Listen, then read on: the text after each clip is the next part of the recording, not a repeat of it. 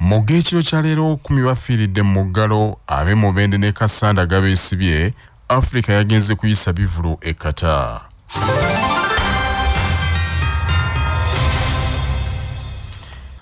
Abakulembeze mu disitulikiti y'e Kasanda ne Mubende bazzemu okwanjagira gavumenti obutabazza ku Mugalo kubanga bafiiziddwa bya nsusso so nga n'olutalo lw'okulwanyisa Ebola balwenyigidde mu butereevu.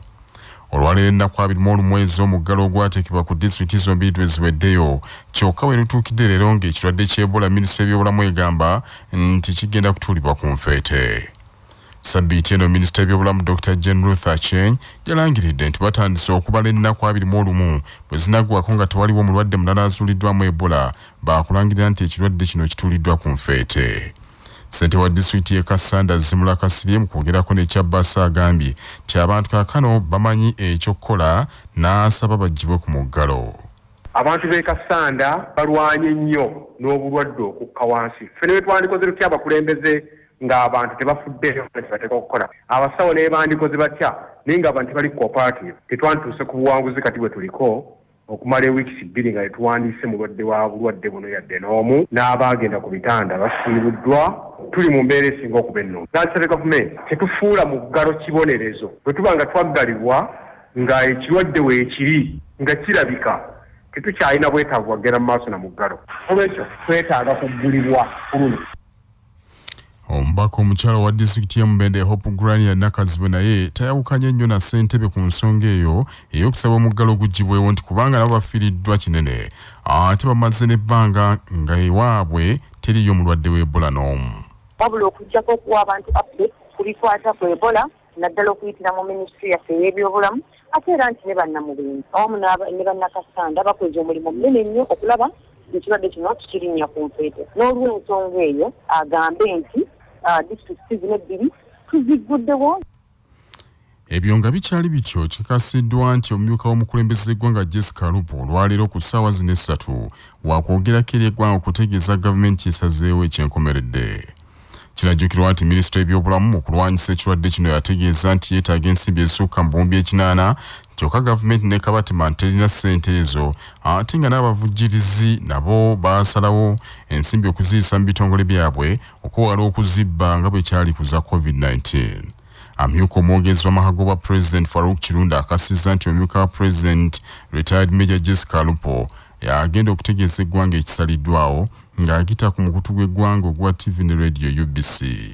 Olunaku lwaleero ku ssaawa 3 ez'ekiro Vice President w'eggwanga wakwogerako eri eggwanga n'okututegeeza bwe tuyimiridde n'okulwanyisa ekirwadde ky'Ebola. Nga bwe mumanyi omukulembeze w'eggwanga yali alangiridde Omugalo ogw'Emubende ne Kasanda ogulabika nga nagwo guweddeko. So President olwaleero ng'ayita omumyuka we wakulangirira kyekiddako oluvannyuma lw'ebiragiro bye yawa lwe yasembayo okulabikako. Bannayuganda bonna basabiddwa okubeera ku mikutu gya radio n'okubeera ku TV ez'enjawulo okusobola okuwulira obubaka bwa President ku nsonga z'ekirwadde kino n'ebiragiro bye. Gavumenti ya Uganda esiimye obwakaka bwa Buganda ne bugikwasa engule y'enjawulo olw'okulemberamu olutalo olw'okukuuma abantu ba Ssaabasajja Kabaka nga balamu okubakubiriza okwekebeza endwadde n'okuddukira nga mu basawo nga bafune obujjanjabi. Minisitule y'ebyobulamu yeekwasizza Obwakabaka engule eyo mu mpaka ezaatuumibwa abazira mu byobulamu ez'omwaka guno 2022 ng'Obwakabaka busiimiddwamu ak'ensusso olw'akaweefube akoleddwa okuŋŋaanya omusaayi okumalawo Ebola lyagwo mu ggwanga, okumanyisa abantu kirwadde kya Nalubiri n'okukirwanyisa, okulwanyisa obulwadde bwa Mukenenya n'enteekateeka endala nnyingi. The institution often organizes blood donation drives, invests in strengthening awareness on sickle cell disease, and promotes health through the Bulungi 1C program and the Kabaka Birthday Run.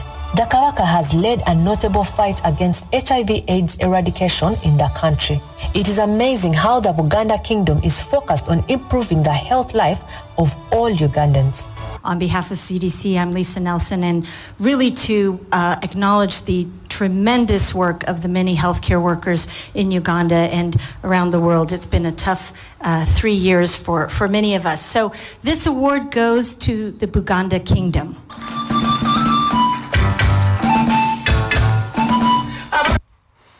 Engulene ekwasiddwa Erin Nakasita omwogezi w'ekitongole kya Uganda Red Cross ekimu ku bitongole ebisinga okukolagana n'obwakabaka bwa Buganda mu kaifo okuŋŋaanya omusaayi era ono ategeezezza nti enkolagana n'obwakabaka eyambye nnyo okumala ebbula ly'omusaayi mu ggwanga.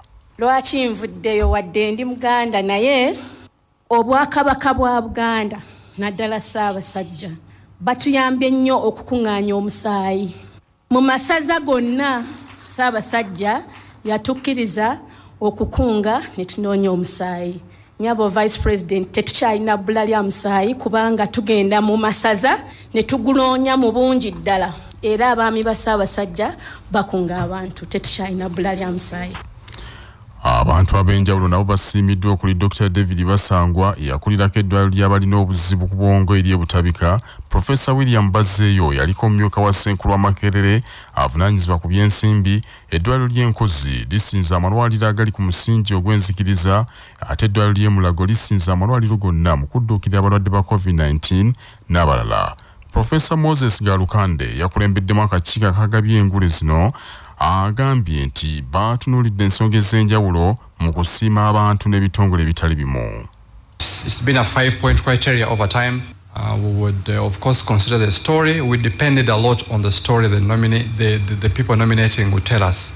So we read the story, but of course do some background checks to see if actually these people exist and they actually do what they say that they do. Consider what is in the story, what the impact has been, the level of difficulty and barriers they go through, and of course the track record. And in many situations we'd make phone calls apart from sending people to find out what was going on. So it was both hard work, but really a delight and honor to read this many stories of people doing amazing work. Bwabadde ayogerako eri abantu abeetabye ku mikolo egyo, Minisita w'ebyobulamu Dr. General Thacheng yazzeemu okwennyamira olw'abasawo abamu abakyalowoleza mu kufuna ensimbi ne batafaayo ku mulimu gw'okutaasa obulamu. It has not yet translated into what we expect from the health workers. Here we have a few who are doing their best to change our statistics for the better. Omumyuka w'omukulembeze gw'eggwanga Jessica Lupo asinzidde awo n'akakasa nti gavumenti yakwongera okuwagira bannassaayansi abawano mu Uganda. Government understands that the role that the medical practitioners perform day in, day out is very distinct from any other role, saving humanity and making the world a better place. But when you talk about science, also as someone who is not a scientist, I want to believe that it is science that moves the world. Omulangira Crispin Jjunju Kiweewa ajjukizza abazadde obutasulira buvunaanyizibwa bwabwe obw'okulungamya abaana mu luwummula oluwanvu lwe batandise lwagambye nti lujjuddemu ebisoomoozo ntoko ng'ebimu nno byekuusa ku masanyu. Omulangira Jjunju ategeezza nti mukadde kano abazadde basaanye okutuuza abaana bababuulirire ku kwekuuma endwadde enkambwe, okubaagaza obwakabaka bwabwe n'okubaagaza ennimi zaabwe enzaaliranwa. Bwabadde yeetabye ku mukolo ogw'okusibula abayizi ku ssomero lya Kids and Love Daycare and Kindergarten e Bwebajja ku Lwentebe, omubadde n'empaka mu byobuwangwa n'ennono ku mukolo oguyindidde ku Goers Garden e Bwebajja, Omulangira Kiweewa akuutidde abaana abato okubeera abawuliza eri bakadde baabwe. Njagala okukubiriza abaana okusoma ennyo ate n'okukuza ebitone byammwe. Ate ennaku zino ebitone bye bisinga n'okukuza abantu, kwegamba n'okubafuula kye bali. N'obuntu bulamu nga bwe twazze ku mulamwa gw'essomero, twazze ku gundi ya buntu bulamu n'okutya Katonda n'okuwa abazadde bammwe ekitiibwa n'okwagala obwakabaka. Naye mwebale nnyo ba director, mwebale nnyo, mwebalire ddala. Mu ngeri emu akubirizza abakulira amasomero wano mu Buganda okufuula olulimi Oluganda essomo ery'enkizo ennyo kiyambeko emigigi emito okukula nga gitegeera bulungi nnyo obuvo bwabwe. Margaret Maigo, omutandisi w'essomero lya Kids and Love Daycare and Kindergarten, agambye nti basobodde okusomesa abaana ne babatuusa ku mutendera ogwetaagisa nga kino nno kyasobozesezza n'abakulira minisitule y'ebyenjigiriza mu disitulikiti y'e Wakiso okunokolera essomero lyabwe ng'erimu ku ago agabangudde obulungi abaana abato mu disitulikiti yonna. Omwana bw'aba atandise n'omusingi omubi maybe kyava asobola okugwa ne P7. Mu nsomesa yaffe Kids and Love tetugenda nnyo mu bintu bya bitabo byokka. Tulina ebintu ebirala bye tutunuulira. Tutunuulira talent z'omuntu, tutunuulira obwongo bw'omuntu. Kiki kyasobola ekikwewuunyisa nti omwana bw'omuwa okwagala naye ayiga okwagala. Disitulikiti yajja ng'etugoberera ekyokusooka byonna amasomero agasinga galwawo okuregisteringa naye ffe ebisaanizo byonna twali tubirina. Manya obuvuna obuddo obw'eddembe lyo tonyigirizibwa. Ddembe lyo ery'obwebange. Ddembe lyakutuusibwako Sahara Mukyuzi Mixi akanzaali akazitoya envaazo ne zifuna obuwoomi obusukkulumu. Saako Sahara Tangawizi Tea amajaani agawa caayi w'eddekende naye n'afuna obuwoomi obutagambika. Byakakasibwa UNBS nga biri mu maduuka gonna. Musango okugaana omwana atannaweza myaka 5 okugemebwa endwadde nga munnamateeka Joel Kizito ali waali bw'annyonnyola. Okusinziira mu tteeka erifuga okugema kw'abaana kya buwaze okusinziira mu tteeka eryo okugema omwana endwadde eza TB, ekifuba, tetenasi, okugema polio oba measles, era singa omuzadde yenna agaana ogema omwana endwadde ezo bamenye etteeka mu mateeka agafuga okugema abaana, era bw'aba akwatibwa mu nsobi asobola okuweebwa engasi y'emitwalo 24 oba okusibwa emyezi 6. Saabalabirizi ow'omusanvu w'ekkanisa ya Seventh Day Adventist Church Pastor Dr. Moses Ndimukika atuuziddwa mu bitiibwa ku mukolo oguyindidde ku kitebe ky'ekkanisa y'Abadvent Najjanankumbi ng'ono yazze mu bigere bya Dr. Matson Daniel Mate ku bwa saabalabirizi bw'ekkanisa eyo. Saabalabirizi omujja Ndimukika mu kwogerako eri enkuyanja y'abantu abakuŋŋaanidde mu kkanisa eyo yeeyamye okukulemberamu abakkiriza bonna okubuulira enjiri y'okwekulaakulanya ate n'ey'obulokozi. Ono yaliko akulira ssettendekero wa Bugema University era yeeyamye n'okuyambako ekkanisa okutumbula ebyenjigiriza n'enteekateeka endala nnyingi. We believe that leadership and authority are divine bestowments upon humanity for the good of the church and the community. It is therefore incumbent upon us as Seventh-day Adventists to be ideal law-abiding citizens wherever we are found. The church and the state are co-partners in community development and empowerment through moral development, through education, health and socio-economic development. Therefore, although our core foundation as a church is spirituality, this spirituality does not stand alone. Kamalabyonna wa Buganda ow'ekitiibwa Charles Tamayiga ku mukolo ogwo mu bubaka bwe obusomeddwa amyuka omukubiriza w'olukiiko lwa Buganda ow'ekitiibwa Hajji Ahmed Rwasa akubiriza ab'enzikiriza aba Advent okwongera okuteeka amaanyi mu nkulaakulana y'abantu mu Uganda bwe bayakugenda mu maaso. Owekitiibwa Charles Tamayiga agambye nti ensi erina obwesige mu Dr. Moses Ndimukika kyokka n'amusaba okunyweza enkolagana y'ekkanisa ya Advent n'obwakaka bwa Buganda. Ssaabaminisita wa Uganda Robina Nabbanja asinzidde ku mukolo ogwo ne yeeyama ku lwa gavumenti nti bakolera wamu n'ekkanisa y'aba Advent okutuusa obuweereza ku bantu ba bulijjo. I want to commit government that we are going to work together and support you until when you feel that this government has supported. I want to thank you for the support you have always given government under the wise leadership of Yoweri Kaguta Museveni. We truly appreciate your contribution to the development of this country. Ebyo nga bikyali bityo, Ssaabalabirizi w'ekkanisa ya Uganda kitaffe mu Katonda Dr. Samuel Stephen Kazimba Mugalu awanjagidde abakristaayo okwongera okwasizaako ebitundu bye bavaamu n'okuzimba amasinzizo agaggumidde. Ssabalabirizi kaakano omutakambulabirizi w'e Bukedi ku bugenyi bw'anaakulungulako ennaku 4 agambye nti abakristaayo basaanye okuyambako abaweereza okutumbula emirimu gy'ekkanisa naddala gye bava. Bwatyo Ssabalabizi Kazimba olwaleero yeetabe mu kusinza mu kkanisa ya St Peters Makina e Bukedi ng'eno naggaddewo ne convention oba olukuŋŋaana lw'enjiri olwategekeddwa abooluganda lwa the Very Reverend Canon Dr. Rebecca Nyegenye Provost wa All Saints e Nakasero ng'eno nno olukuŋŋaana olwo lwagendereddwamu okujjukira kitaawe w'omugenzi Reverend Reuben Efumbe n'okugatta abagole emigogo ena wakati mu kujjukira emyaka 10 egy'obusumba obwo. Naffe kituwa ekitiibwa olw'okuba tutambula mu makanisa ne tukola obuweereza ne tuzimba ne tukola ki naye bw'omaliriza ate ewammwe nga teri bulungi tekikola bulungi n'ogenda okuwummula nga toli bulungi ewammwe. Naye ekyo kinsanyusizza era neebaza batukwatiddeko ennyo mu kanisa eyo. Okusaba kwange nti buli muntu omuweereza gy'ava ofune emikwano gyo gikuyambeko okulongosa ekkanisa y'ewammwe oba ekitundu ky'ewammwe. Nammwe abakristaayo bonna buli muntu gy'ova si kirungi kwerabirayo kubanga eyo gy'ova ewammwe mu ngeri yonna. Omwepisikoopi w'essaza ly'Eklezia Katolika ery'e Masaka Kitaffe Severus Jumba akoodde abalunzi n'abalimi okukyusa embeera nga beeyambisa tekinologiya omujja nga baliisa n'okulabirira obulungi ebisolo byabwe babifunemu ekyegasa. Obubaka buno abutisse Reverend Father Peter Senkai Senkulu w'ekitongole ky'essaza lino eky'ebyenkulaakulana ekikola ogw'okutumbula amata n'ente ekya Mado Dairies Limited ku kitebe kya Mado Dairy mu Nnyendo mu kibuga Masaka.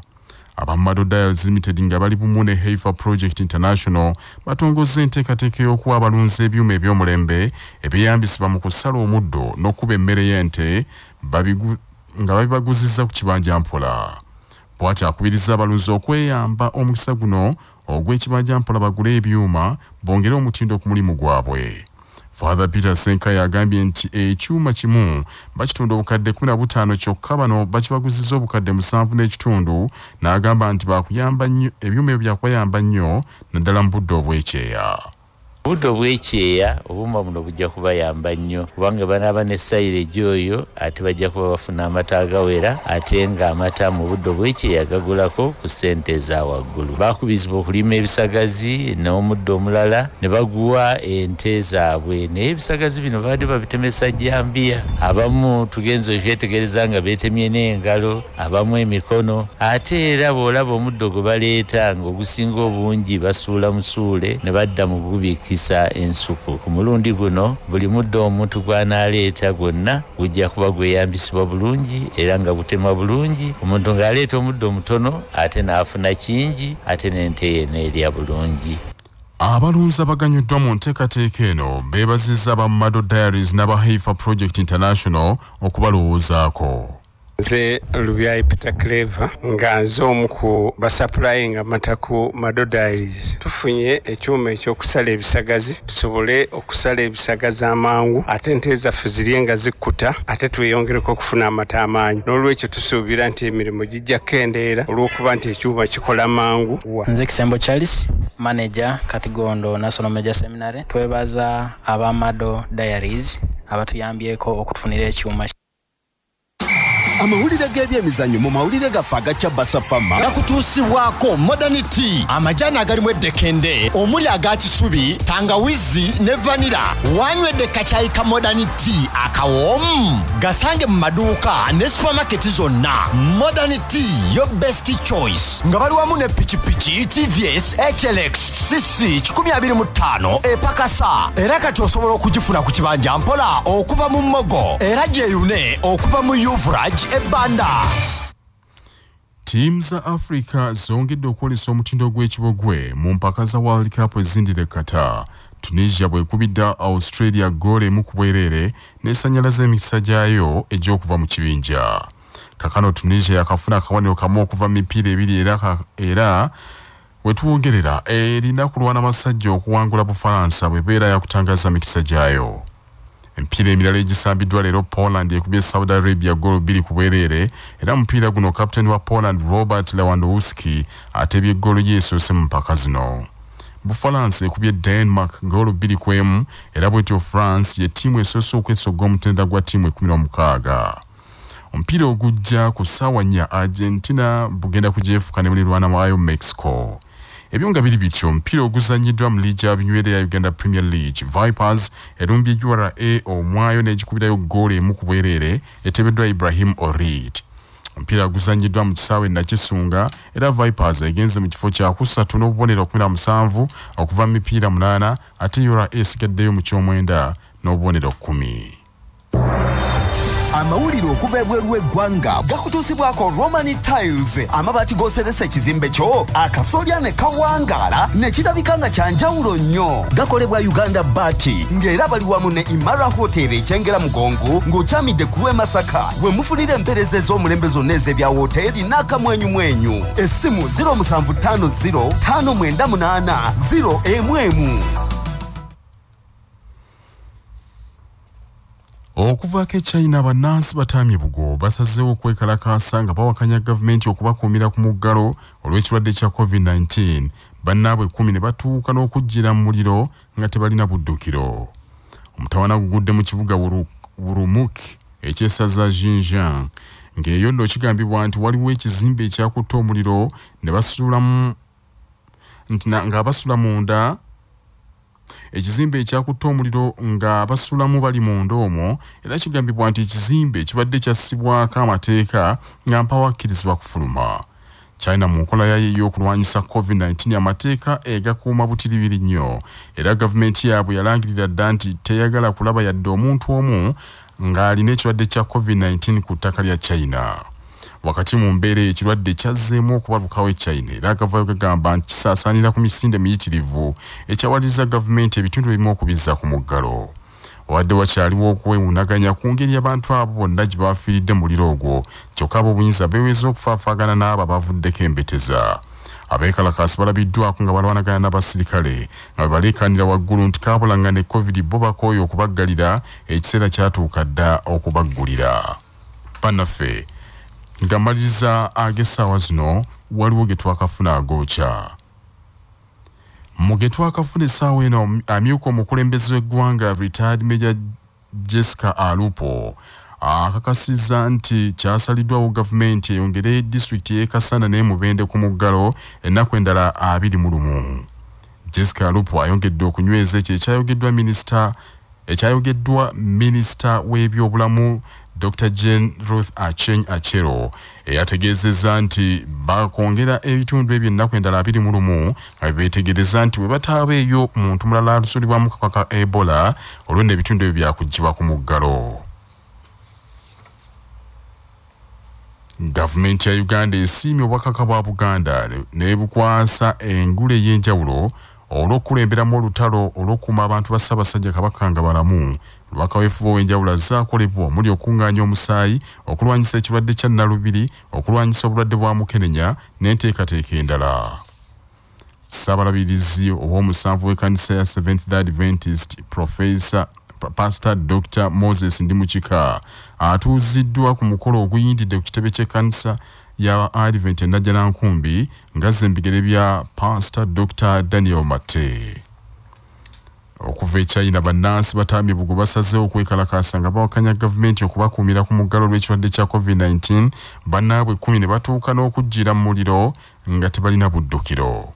Ge mawulire ekiro kya leero agundegunde Maaso Moogi.